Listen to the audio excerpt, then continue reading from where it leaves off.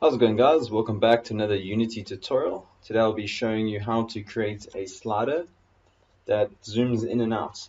So in this example, you can see I've got a little slider, I've got a game object, and when I adjust the slider, you can see the main camera zooms in and out from the object.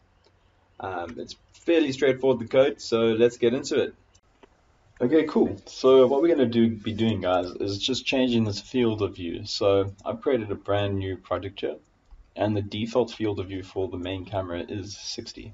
So what I'm going to be doing here is actually changing the field of view using a slider, which will have that zoom in and out effect.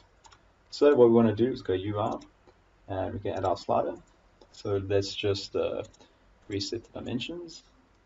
We can just move it across a bit, and we can just change the rotation to 270.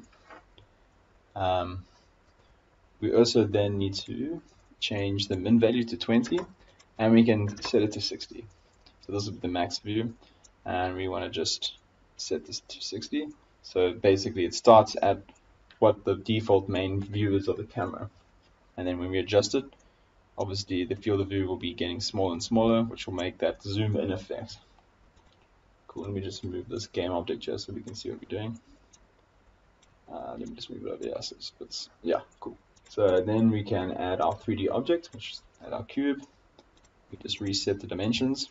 Alright, cool. So that looks good. So we've done everything we need to do on the actual view. So now if we're going to start with the code, we go create a C# script. Let's call it zoom in out. And just on the main camera, we're going to be adding the script. Move this over here. It's out of the way. Cool. So we're just going to be adding that to this, adding the script to the main camera. So just double click on this, open up Visual Studios, and we can start coding. Cool. So the first thing we want to do is define a camera, and we can call it main camera. Then we need to define a public float for the zoom amount, and we can set it to 60f, which is the default field of view for the main camera. And then on the start, what we need to do is actually set what camera we're going to be zooming in. So we can just say get components, camera, open close brackets. Cool. So this will just be setting what camera we're going to be zooming in and out.